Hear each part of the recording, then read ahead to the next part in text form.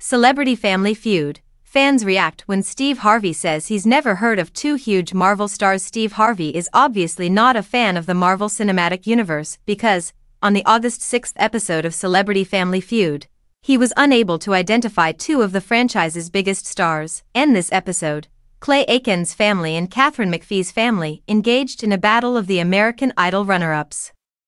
Throughout the evening, name a famous Tom that a girl would love to go to the prom with was one of the most memorable categories. Parker, the 16-year-old son of Clay, who was 15 at the time of taping, opened the show by responding to Tom Hanks, who was in the audience.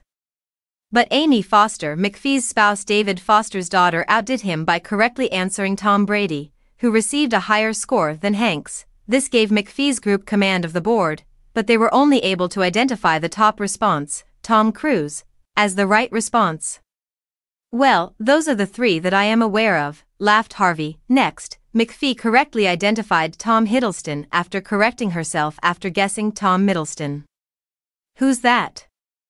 Harvey asked McPhee who that was, mouthing to the crowd. One of the team members called Hiddleston Loki, alluding to his Marvel film character of the villain Loki, who debuted in the Thor films and later made appearances in the Avengers series and his own Disney Plus series.